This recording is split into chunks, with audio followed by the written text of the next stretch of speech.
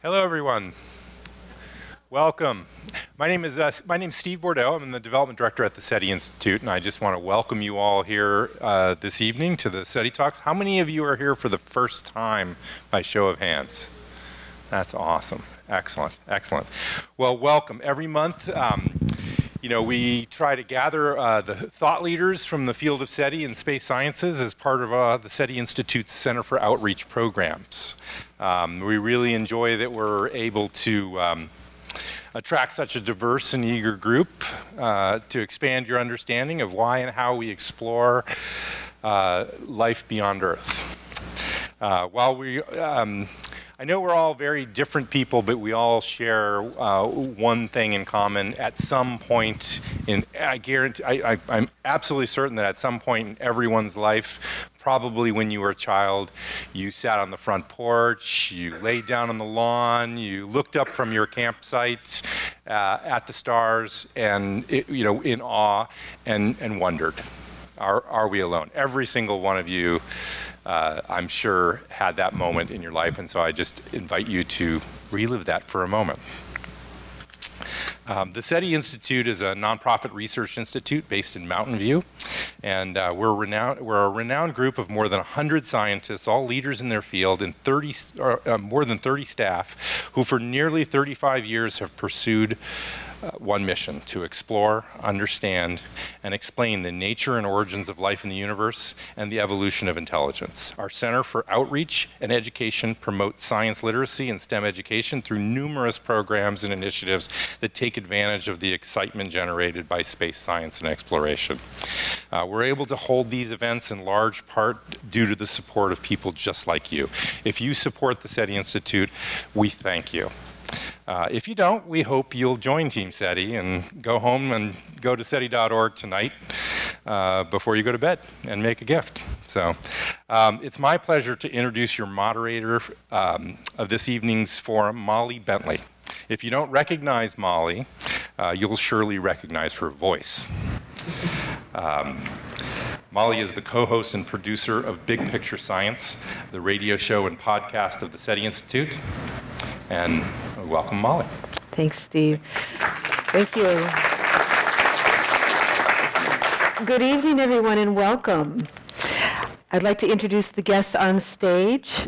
Lori Marino is a neuroscientist, and she has studied dolphins and whales for 25 years. She has co-authored a study that offered the first evidence of mirror recognition in bottlenose dolphins.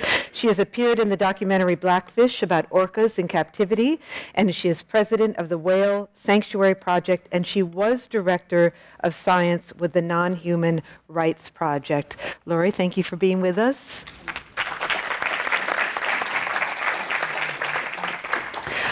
Lawrence Doyle is a principal investigator for the SETI Institute. He is the director of the Quantum Astrophysics Group there. He has studied animal communication in many animals, but with a focus on humpback whales. And he is notable for his application of information theory to look for patterns in animal communication. Welcome, Lawrence. And so Lori and Lawrence are each going to give a brief presentation to outline their ideas, and then we'll follow up with some questions from me, and then questions from you, we hope. And there'll be a microphone, either a wandering microphone or a microphone over here, so you'll be thinking about the questions that you might want to ask later in the program. And Lori, let's start with you. Okay, can I have the first slide? Well, my only slide. There we go. Okay. Well, I was told that I have 5 minutes to speak, and I am very happy to be here, and thank you all for coming. So the theme of this is intelligence, mundane or miracle.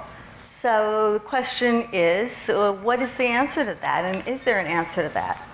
So all of you know that the SETI Institute has adopted the Drake equation as a way to estimate the number of technological civilizations that might exist in our galaxy. And in that equation, there's a particular factor, the factor of F sub I. And that factor is the fraction of life-bearing planets on which intelligence might arise.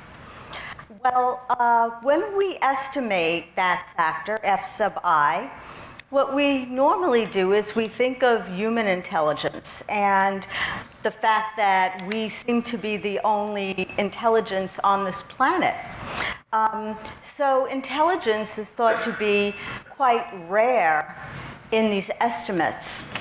But I want to take a step back from that assumption and show why this is not the most helpful view for the SETI Institute nor for astrobiology, and is really a non-starter when it comes to scientific investigation of this question. Let's start with the working definition of intelligence: the ability to take in information, process it, and act accordingly. Now, if we go with that basic definition of intelligence, we also realize that intelligence needs a substrate. It needs some material substance that does this kind of thing. So we can look at things like nerve cells and brains and look at the evolution of brains as a way to tell us about the evolution of intelligence.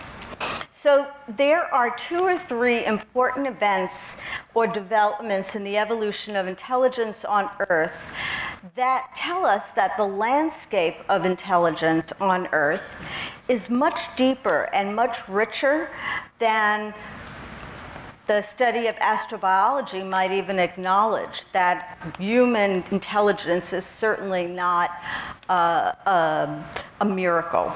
So if you turn to the slide here, this is a slide that shows a number of different organisms, and the initial organism, single-celled organism in the center there.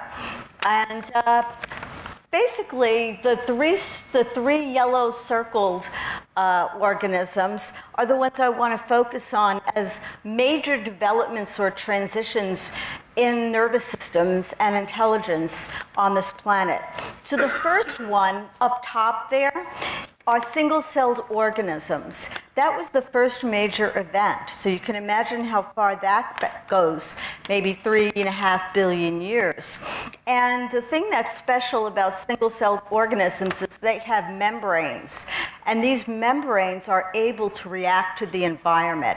And it turns out that that's very important because the way they react to the environment and sense their environment is exactly the same way that the neurons in our brains do the same thing. So there's a continuity there. So right off the bat, 3.5 billion years ago, we have the basis of intelligence. The second event was multicellularity. And with that comes cell specialization. And you see up there, this little squiggly organism. This is an aquatic organism known as a hydra. And the hydra has nerve cells, very similar to the nerve cells in our brains. And that emerged 600 million years ago. The third event was the first brains. And the first brains appeared about 500 million years ago in this guy, this funny-looking little flatworm called a planaria. This guy's a big deal. And the reason he's a big deal is because this guy was the first brain on the planet. He has a full brain. It's a bilaterally symmetrical brain. He's got everything that makes up a brain. So basically, after that, all brains are a variation on a theme. Insect brains, invertebrate brains, and of course, vertebrate brains. So my point is that if we really want to take seriously the study of evolution and the distribution of intelligence through astrobiology and SETI, we really need to reject the view that intelligence is rare and embrace the overall picture of intelligence as a common, ubiquitous characteristic of almost all life on Earth. Thank you. Very excellent, thank you. Now, I should say that, Lawrence, you saw him pull out his phone.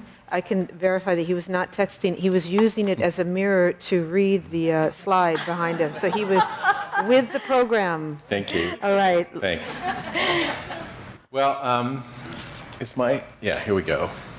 So my basic approach, taking a cue from astrobiology, which basically the study of astrobiology seems to get to blue-green algae and then doesn't want to go any farther as far as supporting like the study of complex organisms which lead to SETI.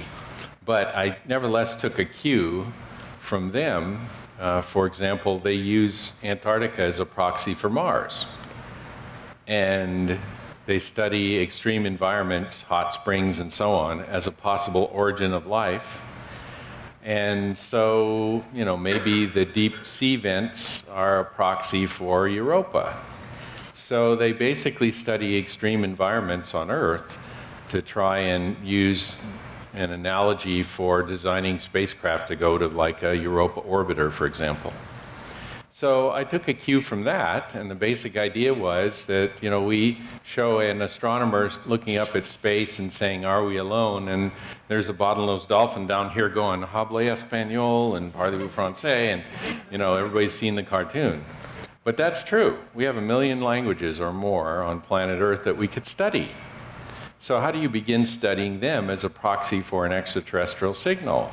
Well, one of the safe ways to do it, I think, is, you can look in a dolphin's eyes, or you can look at a humpback whale and say, wow, we know they're intelligent. And that's our deep intuition telling us the direction to go, which scientists need. But if you want to publish a paper on these sort of things, you need something robust. So what is a pragmatically robust mathematical definition of intelligence? Well, one kind of intelligence is complexity.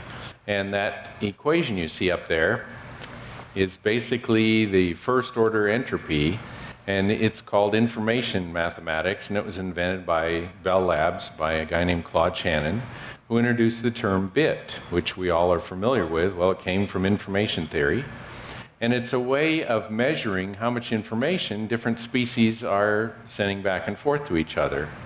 And so we started this analysis with my colleague Brenda McCowan and Sean Hanser a couple decades ago, and we've been applying it to all these critters, including on the right here, you'll see a cotton plant and a wasp. And I've analyzed a one-way chemical communication system. It's an air traffic control signal from a cotton plant to a wasp, telling it whether a worm or a caterpillar landed on it. And when it sends out the caterpillar, the wasp goes and lands on those plants and not the worm ones. And this is after all the worms and caterpillars have been taken away in the dead leaves. So it's a purely chemical communication system, and it tells the wasp where to land. So here's an not just interspecies, this is an inter-kingdom communication system. And it makes you, if you get the idea, well, if a cotton plant can talk to a wasp, everybody must be talking with everybody, and that's true. On the other hand, what we're emphasizing for now, because they put most of their information into a audio signal, people say, why don't you study chimpanzees? Because chimpanzees don't not only make audio signals, but they have gestures and facials like we do. Okay, well, maybe Jane Goodall can sort that out. But for us, we started with, okay, a complex communication system, a global communicator, and humpback whales use bubble nets to catch herring, so tool use, long distance. They had the internet millions of years before we did, and so we were picking humpback whales. They're also pristine. We started with bottlenose dolphins, but they were captive. And if you want a pristine system, humpback whales, humpback whales are a good guess. A good place to start because they have a global communication system, and they don't really care when they're making bubble nets that we have a boat nearby. It's up to us to get out of the way when they come up with their mouths open. So the basic idea of all this is there's lots of languages to be studied, and it will be applied to SETI in what we are calling an intelligence filter. One quick example of an intelligence filter, a quick look, is called a ZIF plot, Z-I-P-F. And George Ziff was a linguist, and he basically plotted the frequency of occurrence of signals in order, in rank order. First, most frequently, second, third, fourth, and it made a 45-degree slope. And this is considered a language indicator. Other things can make the 45-degree slope, and then you have to look further into information theory to confirm a language. But if it doesn't make a 45-degree slope, it's not a language. It could be a code. You have to fiddle with it. But the bottom line is that human languages obey this 45-degree frequency of occurrence slope on a logarithmic plot. Well, mathematically, that's how you characterize whether you have a language. So we plotted bottlenose dolphins, and they have a 45-degree -1 slope. So we were the first to discover that. So then we plotted babies, human babies, flat. Well, they're babbling. That means there isn't any knowledge transmission going on per se, at least from their sounds. Babies communicate in other ways besides sounds. So then two baby bottlenose dolphins were born at Marine World, and we recorded them, and they landed right on babbling. And we watched them. By about 18 months, they obeyed Ziff's law again. So we watched them learn their whistle language. They're born babbling, and they learn their communication system. And so we applied that to other critters, and ground squirrels do not obey Ziff's law. Orcas, looks like they do. We need more data. Humpback whales do. Squirrel monkeys, not quite Ziff's law. But anyway, so we have a system for a first quick look. You could call that an intelligence filter. If we get a signal from SETI, what SETI does now, and has done for 50 years, is they say, is there a transmitter out there? And what they do is if you tune onto a radio station, you turn the dial, you're on a new station. If you tune to a OH maser in a galaxy, that's the narrowest that nature can do is 300 turns. In other words, 300 hertz. So if you tune onto a galaxy and say, is this SETI? Well, you have to turn the knob and be on a new station. Then it's technology. If you have to turn it 300 times, then you've detected an OH maser, which is just a gas cloud. So SETI said to themselves, we're going to use narrowband carrier wave, and we're going to ask the question, is there a transmitter? So SETI is done right now at about 0.9 hertz. But they only answer the question, is there technology? So the definition of intelligence from classical SETI is the ability to build a radio telescope. But I wonder if we can leave it there a bit. Oh, one more thing. Okay. That is, an intelligence filter allows us to receive the whole signal and analyze the message. If I'd only waited, That's okay. 5 more seconds. Now, I know that you have some recordings of whales, and let's hold off on that a little bit because we'll come around. I want to step back and ask more about intelligence generally, but you heard some of the themes that are coming out here. Some of the measures of intelligence, brains, and then also complex communication, and we're going to come back to that. But let's step back, because being an intelligent species here on the stage tonight, we want to define our focus and talk a little bit more about what intelligence is, and you've given us an introduction. If we look in the animal kingdom, which is what we're focused on here tonight, are there any behaviors among animals that look intelligent, but they don't necessarily mean that the animal is intelligent? Well, that's a difficult question to answer, because typically when something looks intelligent, the individual doing that is intelligent. Now, we can think of many examples where we might consider certain animals, like, for instance, you mentioned the bowerbird. We were talking earlier, building this extraordinary house, this nest, to attract females. Well, that's clearly intelligent. That doesn't mean the bowerbird is an architect or has all of the understanding of what constructing an object is that somebody else might have. But yeah, it's clearly intelligent. I think we really have to get away from this either or. Either it's intelligent or it's not intelligent. That doesn't exist in nature. What exists in nature are just different dimensions and variations on a theme, and everything that interacts with the environment is intelligent. And the question is not, is it or isn't it? It's just, how is it intelligent? So you're really broadening this definition of intelligence. I am. Because if we look out into the animal kingdom, animals do amazing things all the time. Mm-hmm. And so what you're suggesting, it sounds like, and we'll see if Lawrence agrees, is that we're actually surrounded by intelligence of varying degrees. Absolutely. Different kinds of intelligence. Well, then, Lawrence, I'll ask you this, because I know this is something that you're passionate about answering. Is human intelligence the metric, or has it always been the metric by which we measure other intelligence? All other intelligence has been measured. I mean, does the definition, has it always traditionally begun with us? I think we have that, and it could be an unconscious prejudice as well, but over the last 150 years, the human body was considered completely apart from any other species.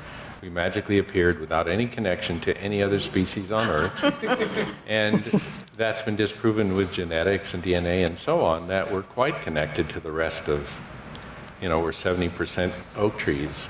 We share genetic structure and so on. 75% pumpkins, I think, too. Oh, we are? Oh, there you go.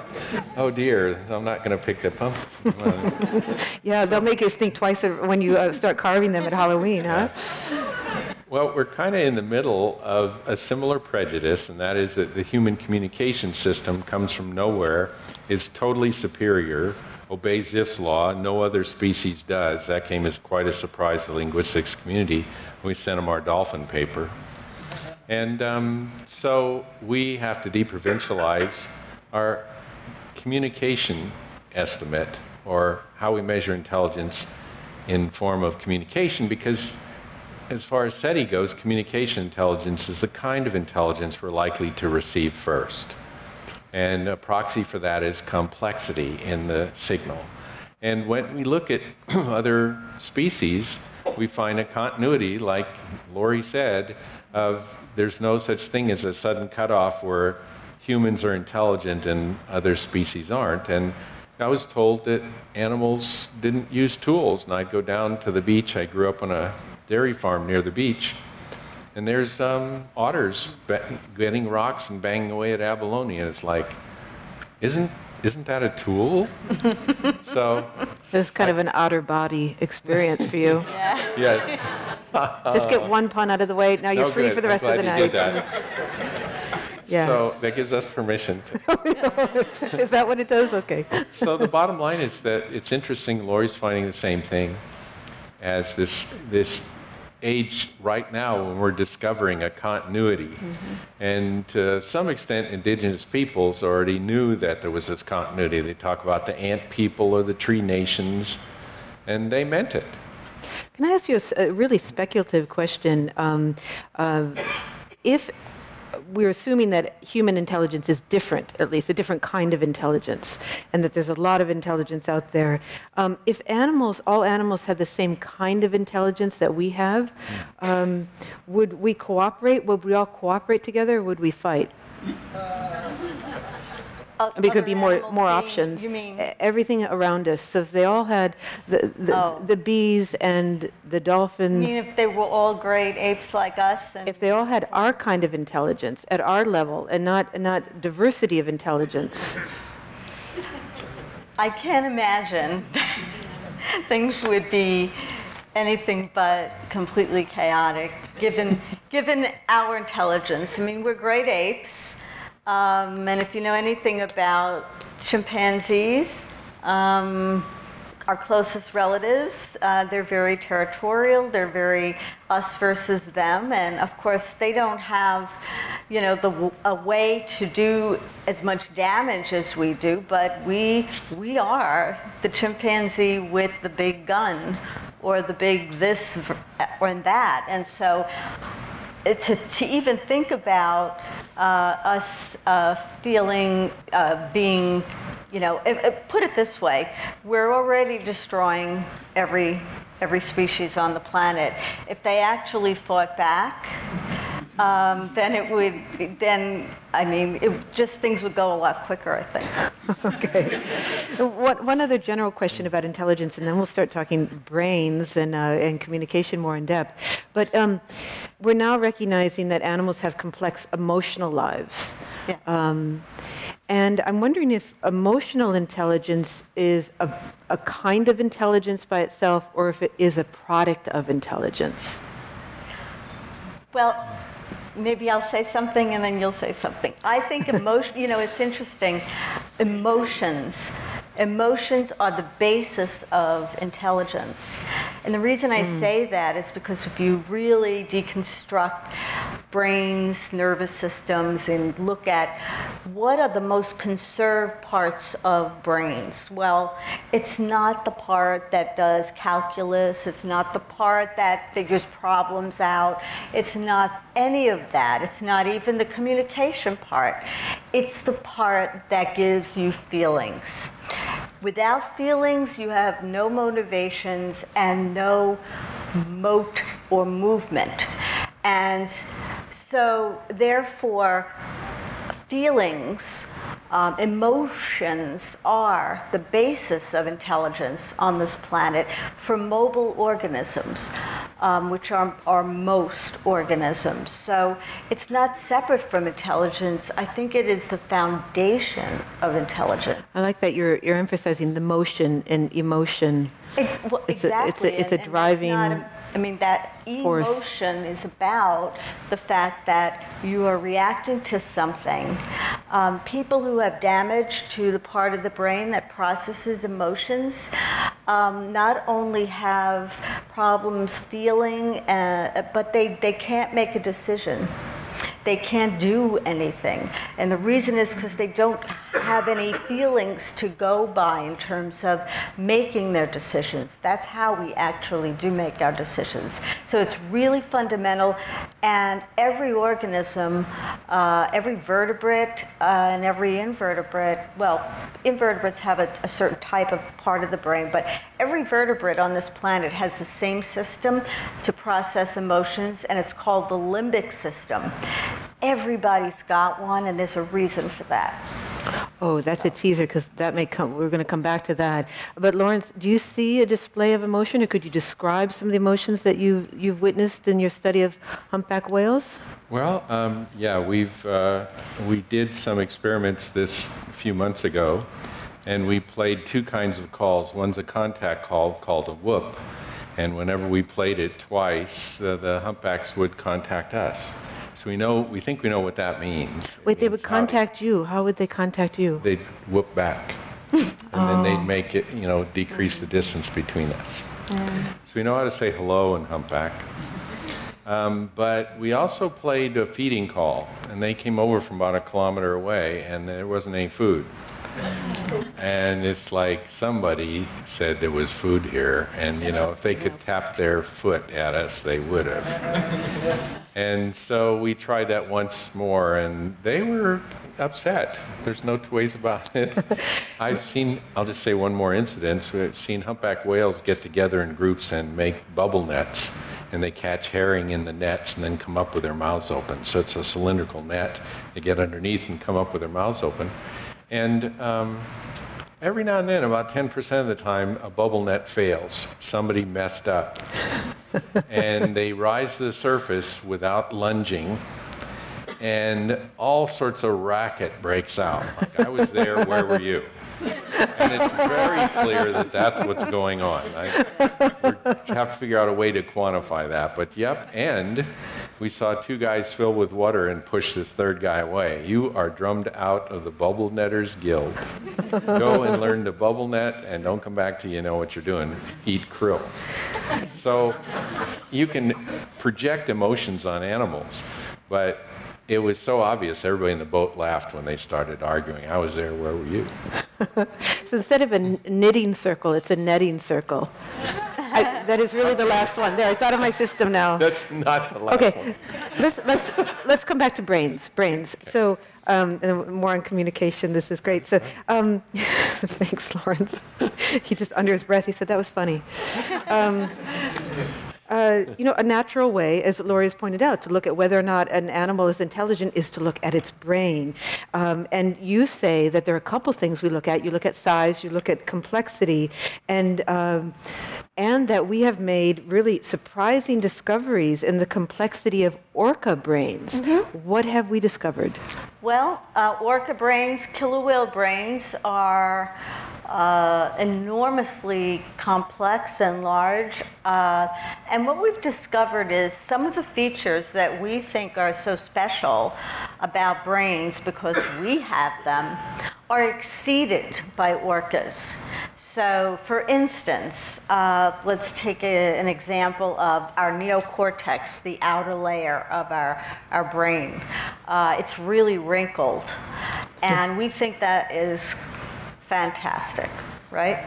We think, well, it's really wrinkled because, we've had to stuff a lot of neocortex in our skulls, and that's why we're really smart, and we have the most wrinkled or convoluted neocortex of all the primates, and on and on and on. Well, when you look at the wrinkles on the surface of dolphin and whale brains, and in particular orcas, they're much more wrinkled or gyrified than ours. I actually brought something that will help illustrate, if you don't mind. Let's say this is bubble wrap. This is surface. Let's just say this is surface area of a brain. Can you work with this and show us what you mean? Do you always I think you carry can. bubble wrap around? You never know. Well, but this is a really good bubble wrap. I promise I won't pop them because it's very hard not to. To show those convolutions, they're also called convolutions? So, if you took that wrinkled gray part off the neocortex and you spread it out, it would be a sheet like this. And then what happens over evolutionary time, as you know, is that if more and more and more of this has to evolve, but it has to stay inside a skull that doesn't change, then the only way to get this in this is to go like this, right? It's to squish it up and make a ball, and then you have that sheet all in a ball, and it could fit in here, right? And so this has many more convolutions on the surface because you're trying to fit more tissue in the skull. So that's the reason why we think convolutions on the surface are a big deal. It means that over evolutionary time in that species, there was a need to increase the amount of neocortex in that animal. Well, cetaceans have a somewhat different neocortex than ours, but the point is that if we're looking at something like gyrification of the number of wrinkles with surface area of the neocortex, orcas have us beat. They also have us beat in one other really important way, and that is, we could save that for Christmas. I'll take it. So we don't have recording, we just... They have us beat in another way. So our brains have different parts, right? And there's the forebrain, and then there's the hindbrain and the midbrain, and there's the cerebrum is the part of our brain that does thinking.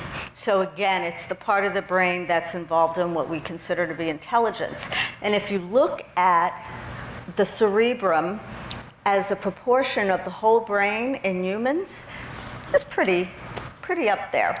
Well, guess what? You look at it in orcas, it's even more. What that means is that orcas have a greater amount or proportion of their brain devoted to thinking than we do. And you'll use the word. And it's called you'll use the word thinking. You use the word thinking. What's that? You will use the word thinking. Sure. I mean, that is, the cerebrum does the thinking, the hindbrain does, and the hindbrain makes sure you stay alive, right? And keep breathing and so forth. But it's the cerebrum that does the thinking. And in a very objective scientific way, orcas are more cerebral than humans. That's a stunning discovery. Yeah, really, it is. So you have these orca brains, which are more convoluted, they have more wrinkles than the human brain does, Yeah. which is a measure of intelligence. Why do they need that intelligence? Why do they need all of that surface area? Oh gosh, their lives are so complex. They have cultural traditions, just like we do. Complex communication, as Lawrence talks about. They travel. They live in a dynamic environment. Orcas are socially very complex, just as many other dolphins and whales are. It seems to be that it's that social complexity that was one of the possible drivers of brain evolution in dolphins and whales, because they started out to be pretty ordinary land animals, and when they adopted an aquatic lifestyle, their brains remained pretty small. And it wasn't until about 30 million years ago that something changed in their social ecology, and with that change came a tremendous ballooning of their brain. So orca and dolphin and whale brains seem to be big, complex brains because of the social complexity of their lives. So socialization and complex socialization is a manifestation of intelligence. Yes. And a driver. And the driver. It's like And the driver. Well, that brings us to communication, because if you have a complex social relationship, you want to communicate. And you've been studying the complex communication of humpback whales, and my understanding is that it's actually more complex than we believed, than even you believed. And you've been spending a lot of time with these whales. Give us an overview of just how complex is their communication, and what kinds of communication do these animals make? Well, they have to coordinate tool making. And like the bubble nets. Yeah, an average, say you dwell in your home, and you spend a lot of time in the bedroom and in the kitchen. Well, humpback whales, they're like we're hanging around home today, is a few square miles. And they'll travel, 50 miles if they want to. And so they just inhabit a larger environment. And they have three-dimensional environment, too. They have depth, whereas we pretty much are two-dimensional most of the time. So they also have to communicate with each other in a very SETI-like problem, and that is they send a signal, and it may take several hours to reach 1,000 or 2,000 or 5,000 or 10,000 kilometers. We know that blue whales communicated from pole to pole before the 5 hertz supertanker propeller interfered with that communication system. Blue whales could talk to anybody on the planet. So humpback whales also have this global internet kind of communication system. And if they want to meet up with somebody, it could take hours to get a signal, and it could take a month, weeks to a month, to actually come in contact. Well, that's a problem we're going to have when we start to inhabit the solar system. So maybe NASA would be interested in how another species solved it. That is, waiting several hours is not exactly a conversation, but it's not exactly a one-way transmission either. And then several, maybe a month to actually get in contact. So humpback whales have a very complex system of communication. I'll give you a quick example. And then let's hear some of them. I know everyone wants to hear the whales. Well, we recorded humpback whales in the presence of boat noise and in the absence of boat noise.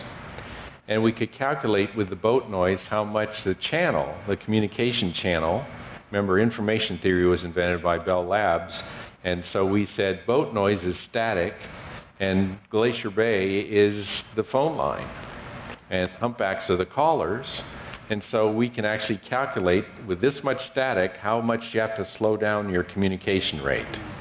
Now that you want to say, I'm going to say the Gettysburg Address, and it'll take a minute. And you say, well, no, it's going to take 3 minutes because when I picked up the phone, it was going, okay? So you have to slow down your transmission so there's more power in each word. Well, humpbacks weren't slowing down by how much they needed to. The noise was this much, but the humpback whales only slowed down 62% of that. And it took me a week or two to figure that out. And I went down and made a copy, and the copier was low on toner. And I got back to my office, and there were missing words and letters, so I just filled them in. I go, the humpback whales are filling in the missing words. And they can do that only if they have syntax, that is grammar, some kind of structure. Well, why would they do that? Well, because error recovery helps survival. It's really important they get the message. So they developed error recovery. They fill in the missing letters and words. And we wrote a paper on that. Do they have words? Well, they have phonemes. How would I put it that way? Okay. Let's listen to some of the sounds that you have, because you have them all different kinds. The first kinds. sound is going to be loud, and what it is an astrophysical source you don't want to mistake for SETI. So I looked at the most complex star I could find, star type, and then they originally discovered they were called LGMs for little green men. And they're really a pulsar. The bottom here shows a pulsar. It's the result of a supernova. And so hopefully this isn't too loud. Let's do the pulsar.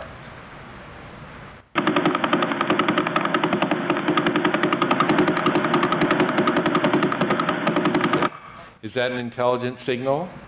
Well, we did Zipf's law, and we didn't get a -1 slope. We got a -0.3 slope, thank goodness. So Zipf's law indicates that a pulsar is not a language. How about this one?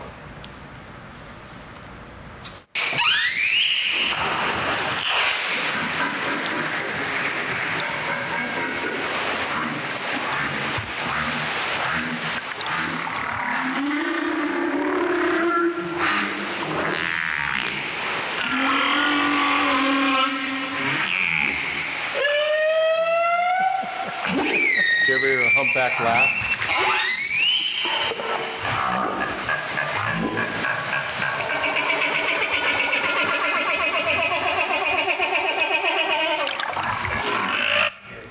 Is that an intelligent signal? Lovely.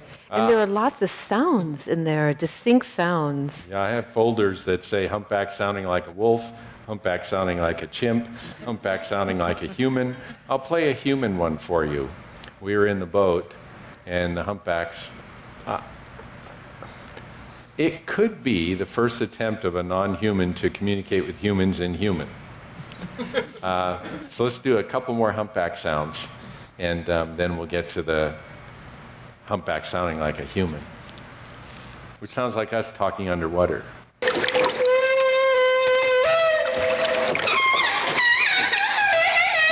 Okay, guess, now if you heard that, what would you name that whale?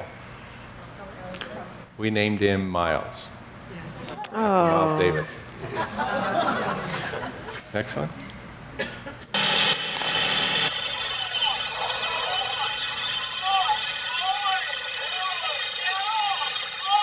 He's a humpback whale.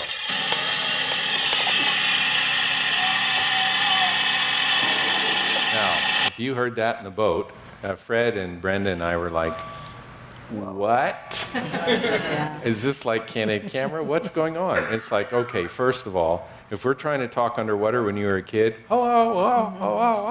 that's what it sounds like, and that's what we would sound like from 100 feet under the boat. So first of all, everybody shut up, quit talking. But I think that was an attempt to reach us in our frequency at our tempo. It sounded to me, if I had to guess, that that was an imitation of human. So we may have had the first attempted contact for us from non-humans. So that would be an example, if you're right, we have no reason to doubt you, of cross-species communication. Yeah, it certainly communicated to us. We recognize it as in our frequency at our tempo. Well, just so, oh yeah, go ahead, please. Let's do one more. Okay, oh yeah, so yeah, there's more.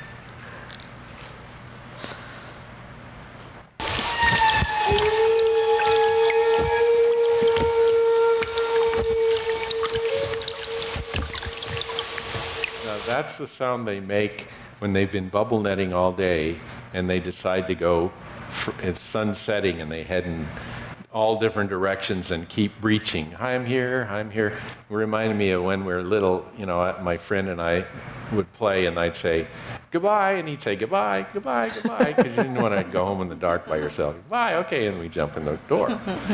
Well, humpback whales do that. Fred Sharp of the Alaska Whale Foundation calls that the farewell ceremony. And the bubble netters meet again the next day, and they're bubble netting and catching herring and all, but that's how they say goodbye. They make that sound. So that may mean goodbye. We don't know. Translating humpback into human is tricky. We only know maybe 1 or 2 dolphin whistles, what they mean. And we only know 1 or 2 or 3 humpback whale sounds. And what they're saying is packaged in information packets. Yes. That's right. Yes. So that's why you have to, it's like a zip drive or something that you have to open up. Exactly it. If you zip a file, you're using information theory. Well, so then this gets to the big picture of intelligent life, or finding intelligent life elsewhere in the universe. If we are listening for signals, intelligent signals, or signals that suggest intelligence elsewhere in the universe, we cannot assume, to state the obvious, we cannot assume that it's going to sound like human language. Even one of the did you say 1 million languages that humans, that we speak? There may be more than that. It might sound like that. And so it would be very easy to miss that and dismiss it as noise. Exactly. So, but if you did the information content, you'd see that it has structure and it obeys this law, and you can start looking for syntactical relationships, and you go, this is a structured communication system, and you can assign how many bits that is, and you can assign what the structure is, and you can compare that structure as one measure of intelligence with other species, which has the most structural communication intelligence, bee dance or orca whistles. Well, hopefully someday we'll know enough about information theory we can tell and make a hierarchy, a kind of an encephalization quotient based on communication complexity, maybe, so we could know right away how complex a system. And so what can you do with that? You can translate eventually if you have enough common symbols. So information theory doesn't answer the question, what are they saying, directly. It answers the question, could Shakespeare ever be translated into humpback? In other words, does humpback have the carrying capacity to take human text, or vice versa? And the complexity of thought that comes with it, and the complexity of symbolism. I mean, there's a high degree of symbolism in human language.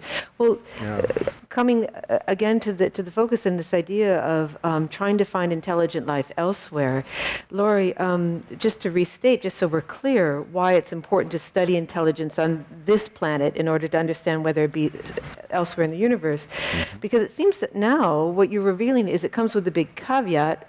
You have to be able to communicate off your planet for us to be able to pick up that signal. So why does it matter to us whether or not there's a planet somewhere, although other than we love to imagine this, there's a planet where there are alien, the equivalent of whales and of maybe bees and wolves, that having all this complex communication with each other and all displaying, diverse intelligence. But we can never hear that. We can never pick up those signals. So why does it matter? Well, it matters because whether we can hear them or not is a practical matter.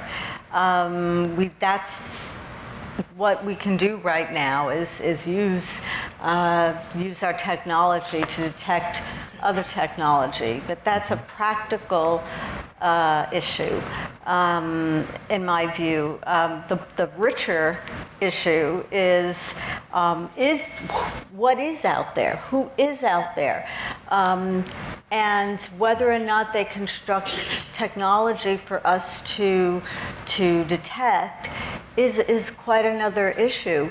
If we want to know if we're alone in the universe, we can look around on our own planet, but if we found organisms on other planets in other ways that didn't have technology but were still behaving, and to me that would answer the question right there.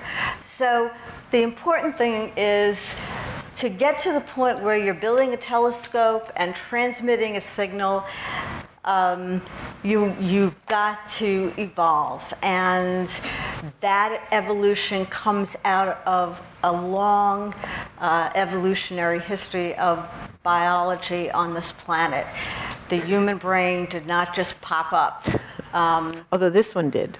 Right. I mean, the orca brain did actually just pop up. Yeah. But you're not going to get there if you don't understand how something as complex as a humpback whale brain or a human brain, what the context is for how it evolves. And that's why it's important to study single-celled organisms, and that planaria guy. Planaria is the key, isn't it? The planaria guy, he's pretty cool. Because he was the first organism with a brain, right? He's not got, he's the first organism. And so you're pretty much there once you get to a planarium. And what's interesting is to understand and really appreciate that, because it gives you something to study in astrobiology, rather than just saying, well, the human brain is just so amazing and there's nothing like it, and what do you do with that? Nothing. So. Well, I'm guessing that everyone, or at least some people, have some questions. And do we have a floating mic while you think of your questions? Is that Linda raised there? Okay. While you think of those, you hold up your hand. Someone do. Let me ask you. Let's take someone else's question first. But I do have another big question to ask. I think there's a gentleman here.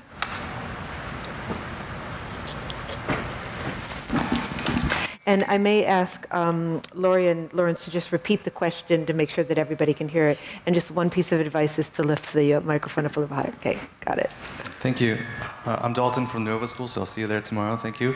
I really enjoy this a lot. My mind is just going crazy right now thinking about this stuff. But I'm thinking about Darwin. When he wrote about intelligence, he kind of framed it as instinct, right? And I'm wondering, is complexity of intelligence limited to the environment? He was comparing wasps and honeybees. Right? Honeybees have those really efficient honeycombs. Wasps have really messy combs that are not efficient, but that's as good as they need it to be. So is complexity limited to natural selection? Do you want to go first on that? So the question is complexity limited to the process of natural selection? And I think so, although what would be the alternative in your mind? Something that goes beyond what they really need. Oh, I see. I see. So can complexity go beyond what, just like an emergent property or something like that? I actually don't think so. Just knowing how expensive brains are metabolically. The old adage, you only use 10% of your brain. Well, that's just not true. You use 100% all the time. And if we only use 10%, we'd have 10% of the brain. So I think that most things are a product of natural selection, although it might not be clear why, what the connection is. I mean, the ability to do calculus, for instance, was not selected for, but there's an underlying capacity there that was selected for. So. Yeah, I would say, we talked about this, bacteria have 100 trillion generations, and we wonder if there's a phase change where, like a phase change similar to human evolution, has kind of suddenly tools took the place of adapting biologically. So, and we've gone to the moon with tools, not by adapting to radiation in space and so on. So it speeded up the process. And, we are, a few million years ahead of chimps that are chipping sticks, and different ravens use sticks to get bugs and whatever. It's like, tool use is around the corner for several species, around the corner meaning a few million years. So, but we are the current, tool users, but I think that is it is an ergodic change in the evolution process to then adapt using tools. So that's a phase change, and that could have happened. Most stars in the solar neighborhood are much older than the sun. So, and we are a third generation star from the metallicity and so on. So, you know, we should look for these fundamental changes that are not necessarily driven by biological adaptation per se, but may have been interrupted by tool use. And tool use is a big assumption on the part of SETI. You know, we really assume that they build a radio telescope. Yeah. Is that necessary? That's a good question. When you look at the history of the telescope, just incidentally, you used to think that light came from the eye. Then the Arab world enters the Middle Ages in Europe, and what's coming out of the Arab world in 200 or 300 years is optics and refraction and spectroscopy, and it's like, I'd sure like to know what happened, because that would say, is a species that uses tools going to absolutely build a radio telescope? Happened with us, but does it have to happen? So things like that are things that I think you can answer specific questions along the Drake equation. You're a historian that can translate Arab text from Timbuktu, come to SETI. Linda Ray, I think we might have you run, there's some in the back, have you run up and down these stairs a bit. I see a pink shirt. Yes, it's very smart to wear a bright colored shirt. Yes, pink. Yes, or a pink sweater. Yeah. Hi, my name is Lisa Ghosh, and the question I wanted to ask you is one about the wisdom of communicating with a foreign species, given some apocalyptic books and movies that we've seen recently. Should I go first this time? Yes. The wisdom of... Well, we're already leaking. Did everyone hear that? What is the wisdom? Okay. Is it wise to communicate with other species, extraterrestrials? They may be far in advance of us and so on. And, right over here is the Stanford Linear Accelerator, and it's shooting neutrinos out over the ocean and into space. So there's this neutrino lighthouse going, woohoo, we're here. And there's lots of leaks like that. Planetary radar is a big blast. And of course, we've been leaking I Love Lucy and, Howdy Doody, our ambassadors to the stars. I think they'd steer clear if they get Howdy Doody or Bozo the Clown, but at any rate. The point is that listening is what we do at SETI. We don't really transmit, but we are leaking like crazy, and anybody within about 100 light years knows that we have technology by now. So is it wise? Well, it's a little late to decide whether we're giving ourselves away or not, but we do, when I think about it, I think benevolence, in order to advance in a civilization and think outwardly, takes some kind of sense of harmony of the universe. So I would say the best thing we can do is listen like crazy, because we've already given ourselves away, and it's better to be informed than not. And so the one thing we have to cultivate in the human race, when you think about extraterrestrials, is cuteness. We have to be very cute. Practice cuteness. I wonder if, may I ask just a quick question, if you can give a brief answer to this, because I think this is key. Is the evolution of intelligence inevitable? Is it inevitable? Would it be inevitable, even if there were life somewhere, a microbe somewhere else in the universe? Will it necessarily evolve to intelligence? And we'll keep it how about just a yes or no answer? No. Oh my gosh. I'm going to say if the life form is mobile, yes.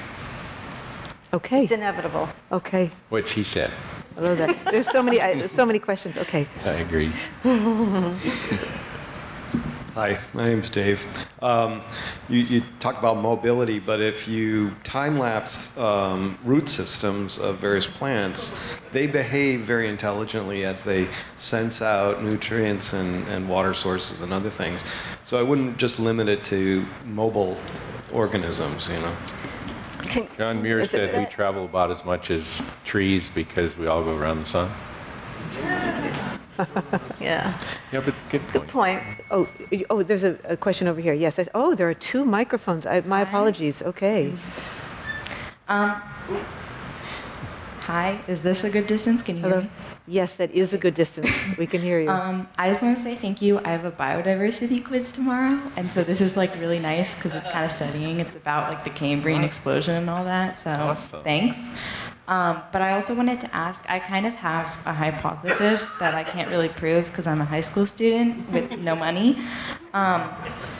But like, what are your guys' thoughts on, and I know human intervention definitely messes with this, but like similar species in different areas, and I think this especially applies to humpback whales, and like with things like accents or different languages, like do those exist? And do creatures or like species from different areas that are similar or the same have like accents or languages from depending on where they're I think from? there's a movie called Free Willy, was it, with an orca in it? And I understand that they tried to let the orca go, but he'd forgotten how to feed himself, so they recaptured him and fed him and stuff. But what I thought was interesting is they knew where to let him go because he had a Greenland accent. So critters do have accents, and you can ID where they grew up.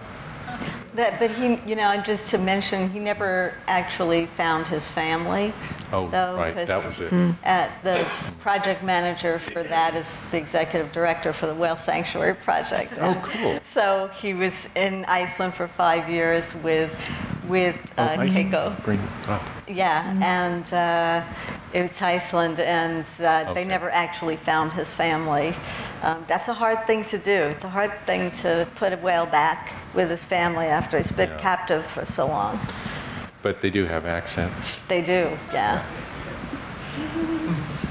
Hey, this is Pramath. So my question is more on like the type of intelligence, and to a point which you mentioned earlier, that the neocortex kind of, and like the gyrotherms, we sort of think that they came into existence for socialization, and most intelligence was a result of socialization or decision making for mobility. So my question really is, like, in humans now, we have neurodiversity, right? Like we have people who have autism or who are on the Asperger syndrome, and quote unquote, some of these are the people we consider the most intelligent people. And so my question is like on this, like I don't know exactly how to form this question, but the question's kind of on that this is not what evolution wanted. Evolution wanted us to be socially intelligent, but now we're getting these savants, and not now, but like we've always had them probably. But like, so just in general, like, it's a broad stroke question on like, where do you think is intelligence going in a direction in human species? If someone can repeat the essence of that. Well, it sounded like the end is because we see different. Not every human who is highly intelligent has.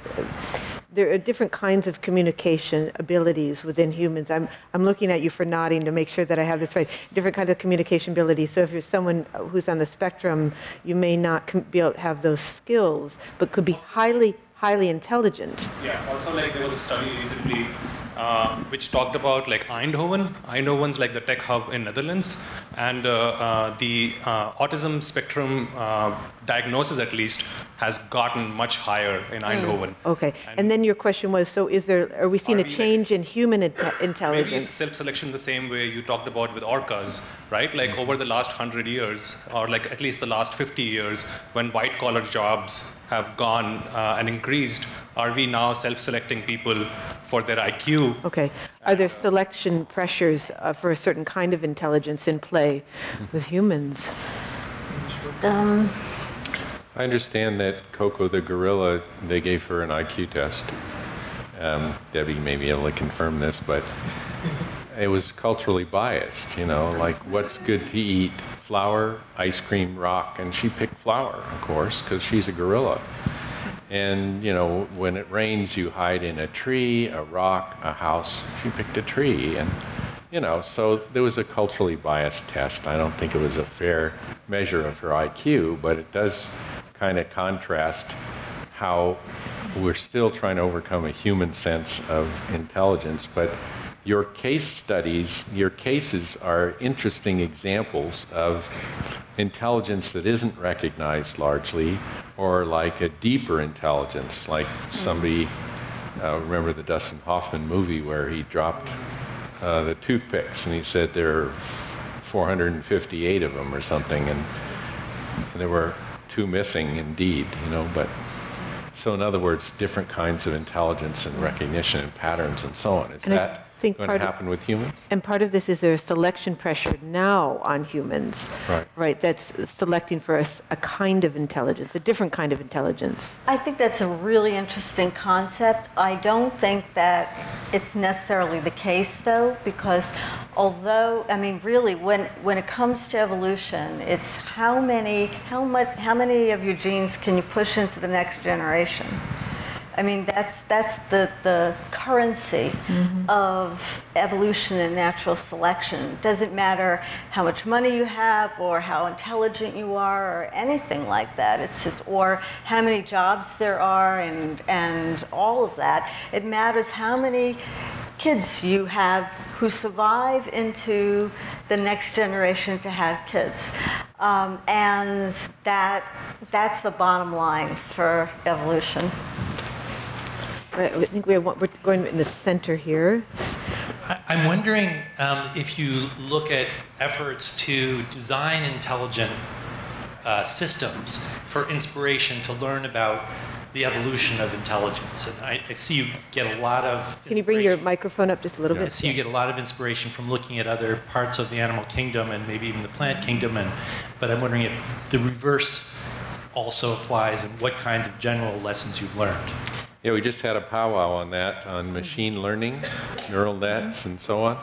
Do you can you repeat the question? Can we derive lessons and all from, you're saying, artificial intelligence, basically? Efforts to design. And efforts to design that, yeah. I think, personally, I think quantum computers are going to come a lot closer to human kind of intelligence than larger and larger classical computers, in part because the electrons in the brain synapses don't exist as particles until they're observed. So there's this intimate relationship between consciousness and particles that we haven't fully explored. So I think I agree that neural nets and that kind of deriving intelligence that way it's still in its infancy. It's really neat that people are making efforts to do this, but I think we need to add quantum computers to the mix. So yes, it's encouraging, and it may be taken in such steps that we begin to understand things we couldn't understand without having taken those steps toward artificial intelligence. Maybe we'll have one more question or two. I see. I saw a tentative hand. I'm drawn to the. Over here. Yes. Oh, yes, sir. Yes, sir. Hi. Sorry. I have a question. Sorry. The light's right in my eye. Has SETI or does SETI put effort into trying to find alien signals where the aliens may be trying to conceal them? The background is, from what I read one time, is that certain type of orcas chase other mammals and use a different sort of echolocation, so they hide their communication in the sonic shadow of their prey, and that sounds very advanced to me. And yeah, does SETI try to look for aliens that are hiding, you know, thinking that the successful ones aren't broadcasting like we are? Well, that's very interesting. I think we should broaden the search as wide as we can. For example, this isn't directly to your question, but Mars has a natural microwave laser in its atmosphere. If you surround Mars with mirrors, you get optical SETI. You can send interstellar messages, and it's pumped by the sun, so the energy's free. Now, that's an example of something we would have missed, but now with Kepler, we know which systems have a planet in a habitable zone, and if they also have a Mars with CO2, then there's a great target for optical SETI. And so, not necessarily hiding, but there are lots of techniques for SETI. What if we build the first real quantum computer and a message appears in there? Well, that means the extraterrestrials will have been teleporting information, which makes sense for a very advanced civilization, but we will not have looked there yet. Another one is orbital angular momentum of photons. It's a newly discovered way of wrapping information in one photon, is curling it. And each curl is a bit, and in the lab they've managed to make photon orbital angular momentum with 40 winds. That means a trillion pieces of information with 40 bits.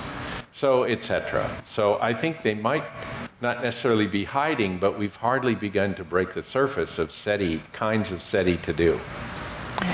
I'd like to ask a question, and then there's certain gentleman here who's been very patient. Yes, you have been very patient. But let me ask this, because it's an important question to ask with the two researchers who are up here, who have dedicated their lives to the welfare of other animals. I mean, humans are animals too, right? So we're talking about non-human animals.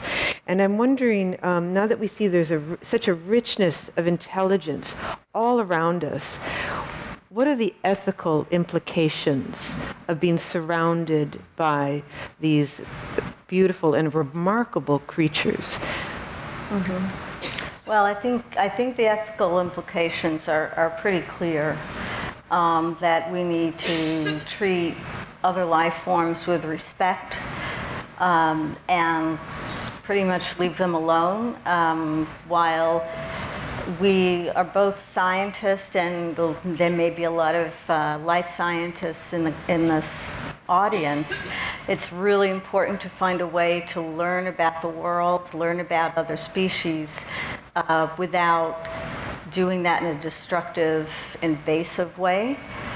And so my point is that, if we share this planet with other organisms, we need to leave them alone as much as possible. And I think there's a clear ethic there for astrobiology as well, that if we find something on another planet that's alive, we're going to be very tempted to get right in there and bring it back and do all kinds of stuff with it. And I think we need to start thinking now about what our ethics would be once we have that experience, because eventually we will find someone alive on another planet, and we should know how to deal with that. And certainly you have also dedicated your life to that as a science advocate. So if you follow what Lori Marino does, she is also working very hard to reduce the suffering of the intelligent animals among us. And Lawrence, do you want to say something about the ethics? Well, they used to hunt dinosaurs with dynamite, and they got some bones, but it pretty much wrecked the site, and the layering was not studyable after that, and so on. And I agree with Lori. You learn the most, whether it's an extraterrestrial signal or an orca or anything. Leave them alone and study their behavior and stay out of the way as much as possible, and you'll learn the most. And so instead of getting in there and, dissecting everything right away, you lose their behavior that way. You lose the context. And, we really have to have an ethic in science of backing off and doing the best we can with remote detection.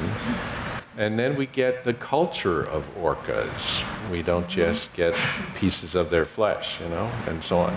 Now, humpback whales, I might add, the humpback whales that do bubble netting are not related, because when they jump out, they breach and they splash in the water, they shed some skin, and you can do mitochondrial DNA analysis on their skin. And turns out that the bubble netters are not related. A mother matriarch elephant will teach the family how to forage, and wolves will teach the family how to hunt. Humpback whales form bubble netting guilds based on ability, not on family relationships. So as far as we know, that's the only other animal that forms long-lasting relationships built on profession. In other words, professional ability. So we may have more in common sociologically with humans than any other animal. But that's an example of backing off and letting them do their behavior and getting a much richer view of the life of that critter. We're going to have one last question to this gentleman who's, I should just say, his hand up went up right away. So the last question, sir? So going back to the beginning of our discussion when we started to talk about our childhood and the questions we asked, I remember going out on the golf course, lying down and trying to find the star immediately at the center of the heavens. And I guess I was thinking about that, but I think I was more trying to feel it. And the reason I phrase it that way is because my question is a simple one. What's the difference between consciousness? I think I was trying to be conscious of that star. I couldn't intelligent it. So what's the relationship between, or the difference between consciousness and intelligence? Oh goodness. Of course, that has to be the last question, right? 8:15. I know that we're going to make people sweat if we don't wind it up, although we'd love to keep going. So yeah, the difference between consciousness and intelligence, briefly. 5 words or less. Well, I would say, well, this kind of leaks into my quantum background, but consciousness may be the ability to collapse a wave function. In other words, to be an observer. And that's pragmatic, but it's testable in the lab. So if a wave function collapses, you know, when you look at something that's a quantum wave, it'll turn into a particle when you observe it. But you need an observer, and maybe consciousness, it could be measured as the ability to collapse a wave function. Now that's just pragmatic, and I know I'm sidestepping the question, but Lori will answer your question. Oh. Okay. This is something that a lot of people have been thinking about for a long time. We have no idea what consciousness is. We know that we have it, and that's a very interesting situation. I think all organisms are conscious because it means that it is something like, there's something to be, that it's like to be X, Y, and Z. I look at intelligence as being the ability to process information. Now, they tend to go hand in hand in organisms on this planet, and I think there's a reason for that because we use our brains for both.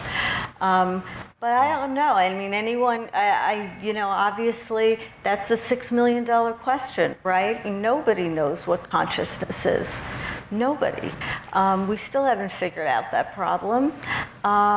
So I'm not going to answer it either. I just think that is where the rubber hits the road. So it's a great question. And that gives us something else to ponder. Yes. I want to leave with words that Lawrence says in one of his documentary videos, which is a lovely video about his work, that the effort of SETI itself deprovincializes our thought about ourselves and gets you thinking big. It puts us in perspective. And I would say that your statement, Lawrence, also applies to our growing understanding of the intelligence of the creatures around us, of the animals around us. It deprovincializes our thoughts about ourselves and puts human intelligence in perspective. And so I want to thank our guests, Lori and Lawrence, Lawrence Doyle and Lori Marino for giving us their perspective of animal intelligence to help us understand our own. Thank you very much. Thank you, Lori. Really good.